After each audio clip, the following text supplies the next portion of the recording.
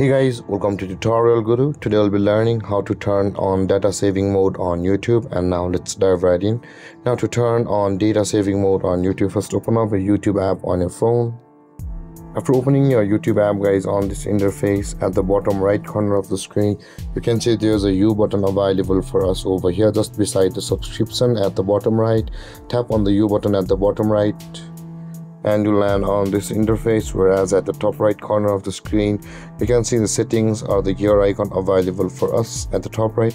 Tap on the settings or the gear icon at the top right corner, and on this interface you can see the third option where it says data saving just below the account. Tap on data saving and you'll be over here. Now in order to turn on data saving mode on YouTube, you can see the first option where it says data saving mode. Make sure the toggle icon at the right side of the data saving mode is turned on.